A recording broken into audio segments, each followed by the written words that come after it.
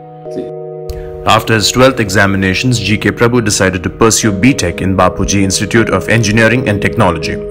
Just like he was in school, an outstanding student, he managed to display excellence in engineering. He was supposed to receive a Medal of Honor for his outstanding performance after his 4th year examinations. Instead, GK Prabhu was detained in one lab exam. Shaken, heartbroken and devastated to get this result, he confined himself to his room after that, sat in a corner and thought about his next steps in life.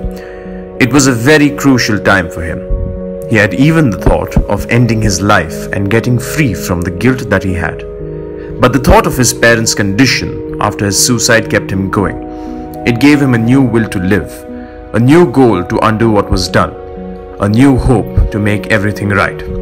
He gathered all the scattered pieces of his life to set out and fight again. The only problem now was his financial condition. The solution his college provided was to teach the lower semester classes while continuing his own studies. He thought about it for a while and finally decided to go ahead with this plan, but on one note.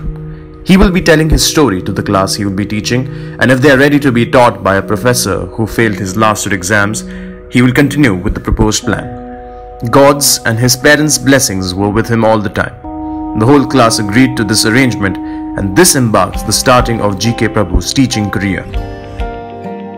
After this incident, GK Prabhu came to his home ground, Manipal. He joined the ENC department in MIT and started afresh.